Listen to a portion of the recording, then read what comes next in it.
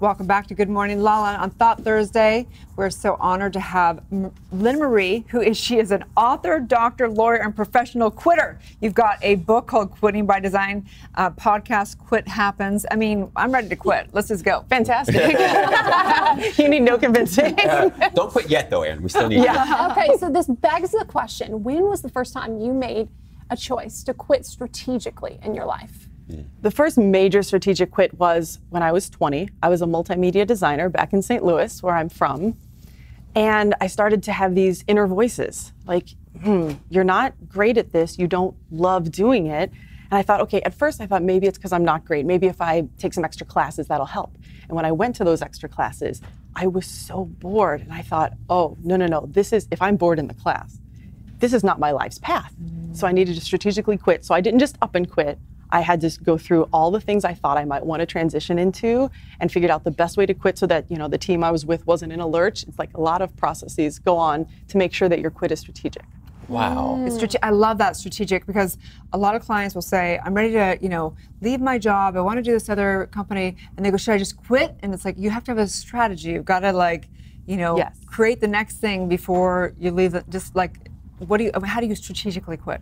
Well, and there's always a place. So many people will come to me and they'll be like, I up and quit and it was the best thing I ever did. And there's certainly a place for that too. But your chances of success are much greater if you plan. You're not quitting so that you can all of a sudden be out on the streets and down on the hierarchy of needs, You're trying to get higher, right?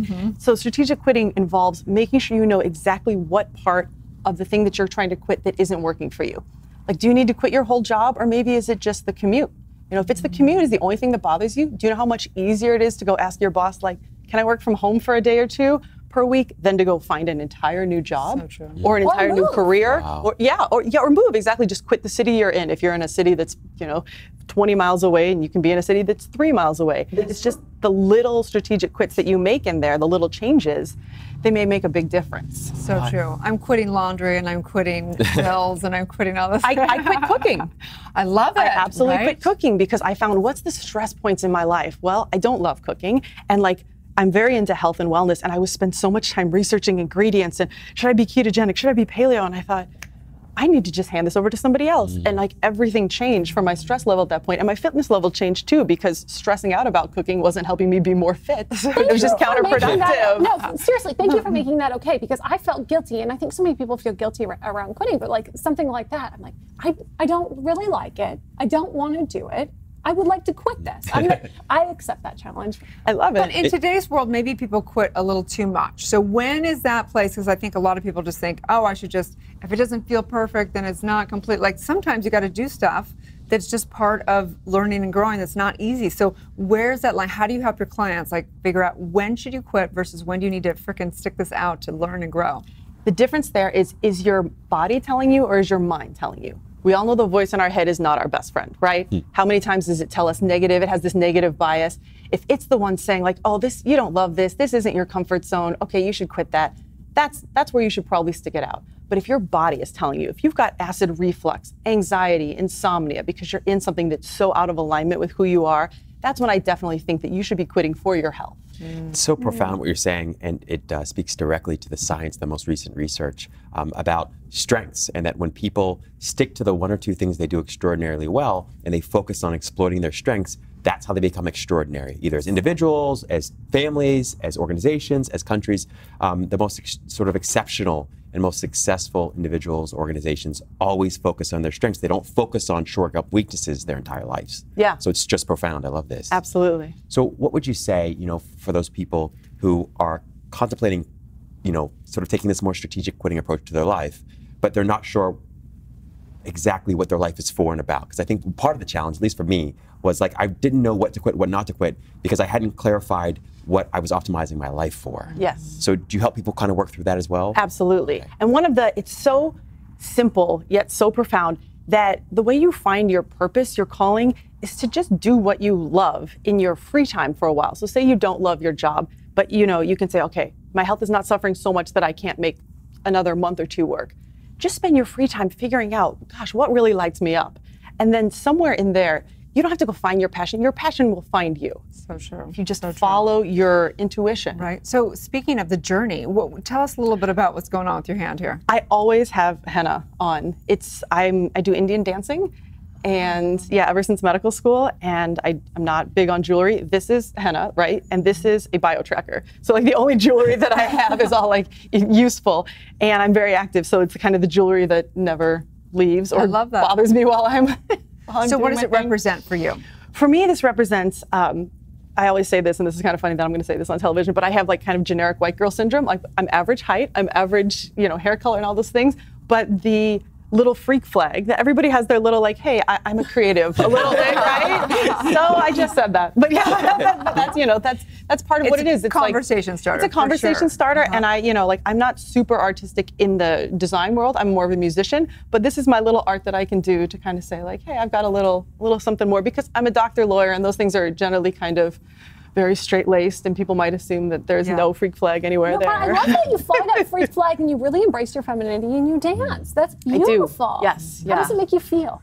Oh, that's my flow state. Absolutely, like you were talking about before. When I'm dancing, I don't know that there's anything else going on. That's why I loved at the beginning of the show. You're like, okay, we're gonna show you guys, and then you're gonna dance. I'm like, this is already my favorite thing I've ever done. Great. Yeah, so true. So you can quit being the typical program of what it looks like to be a doctor or lawyer, and you can take on what you do want to do. I love that. Absolutely. Even in my own medical career, I work 10 to 12 hours a week because I had the typical 40-hour-a-week seeing a patient every 15 minutes, and I found that was causing me anxiety, even though I didn't realize at the time, but my heart rate would always get increased. And finally, what did I start doing? I just started taking some like heart slowing down drugs. Like that's how out of tune I was with what was really going on. And I was like, oh, no, I don't have a heart problem. I don't want to see patients every 15 minutes in this manner problem. Right? Mm-hmm. So I said, I'm quitting that, and I'm going to find a job that works with what I feel medicine should be like. So I see a patient now every hour in a totally different setting, no call, I'm not prescribing opioids. I've definitely very intentionally set what I don't like about medicine and found a job that has only the parts that I do like. So wow. What's been the hardest part of your journey as you've taken the strategic quitting approach to your life overall? Has it been other people's expectations about who and what you should do and be? Has it been your own? Has it been something different? Definitely something different, because a big part of the book is I talk about other people's expectations and your own. Other people's, like you were talking about that golden cage, right? In the last segment. Other people are going to think about what you are quitting for about 3 minutes before they go back to their own Instagram, right? Right? Like you're like, what are they going to think? And you're like, not much, like at the end of the day. So, right? Yeah. They don't, unless they happen to be your spouse or your immediate family, they just don't care. And so that's like a whole, just take out other people's expectations. Right. And your own, that's something that sometimes you have to quit.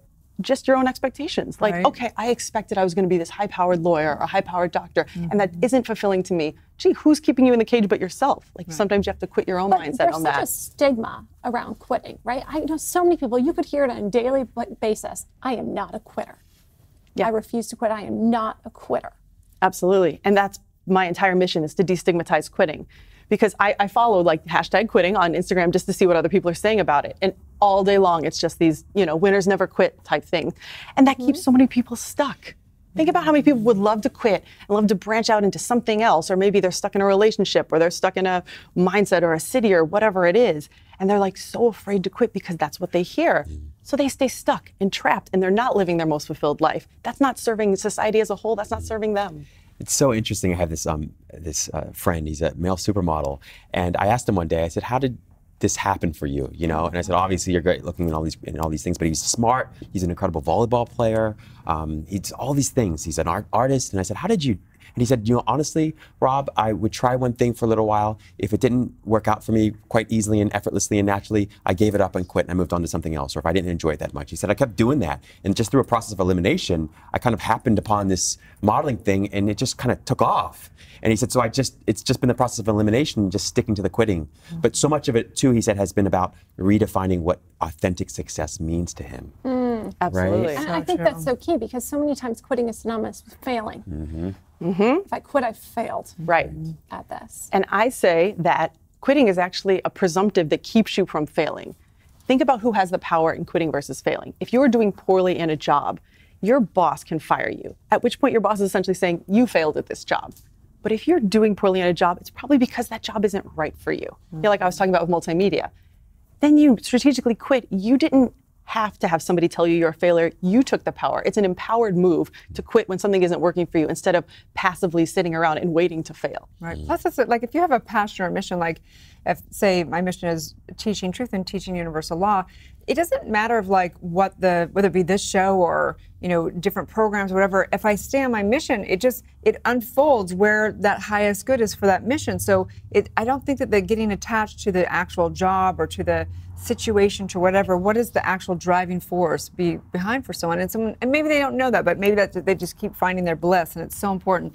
Oftentimes, I found when I'm stressed out, it has nothing to do with what I think it is. We project on, you know, it's like, oh, it's just traffic, or it's just this, or it's that, and usually it's just because I'm not living in alignment with that true purpose. So how do you help people? Because this is an ongoing thing, and I teach the same thing, like, how do you find your purpose and calling? And you say, like, just go follow your bliss. So there's somebody out there that's watching that says, okay, I would like to quit everything in my life because they're just not happy, and they haven't found their purpose and calling. How do they find that? Well, when people get to the I want to quit everything situation, I'm always like, okay, stop before you quit anything. Because clearly there's one thing that's probably the nidus of all these other discontented feelings. And it really takes going to a therapist or having a coach to whittle that back, because you don't want to quit everything. That's not easy. You know, people up and move to a new city and think everything's going to be different. No, you still come with you. Yeah. And a lot of what's going on is in the issues are mindsets that you're stuck in. And so I would just work them backwards and say, like, let's look at your values. Let's look at what does make you happy. What at the end of the day brings you an anxious feeling versus a feeling of flow. And then you can kind of identify patterns and identify what mindsets may be holding them back in those areas. And once you get those mindsets out of the way, they may not need to quit everything else. They may be able to make much more strategic quits. Love it. Perfectly said. Really profound. Perfectly said. When I think about it now, I was at a point like that where I wanted to quit everything. I literally wanted to quit life. And looking back now, I realized, oh my goodness, it was that, and I never saw it this way, but it was that decision to sort of quit everything that I was doing at the time that led me to where I am now, focusing on the things that I love to do the most. And had I not made that decision to sort of quit the miserable life that I had, I wouldn't have discovered it, the rest of it. So it's profound, really is. Such important work. Thank you so much for helping and assisting people to quit. Absolutely, it's my pleasure. My pleasure. Tell everyone where they can find you and all the different platforms you have. Absolutely. My podcast is called Quit Happens. It's on iTunes, Spotify, Stitcher, anywhere you can find a podcast. And the book is Quitting by Design. You can pick that up on Amazon or my website, which is quittingbydesign.com. Or you can follow me on Facebook or Instagram at Quitting by Design. And when you want to quit somebody else, you can go get a lawyer and work with her that way. Or a doctor. She does it all. Thank you so much. Stay tuned. We'll be back tomorrow. Good morning, LaLa Land.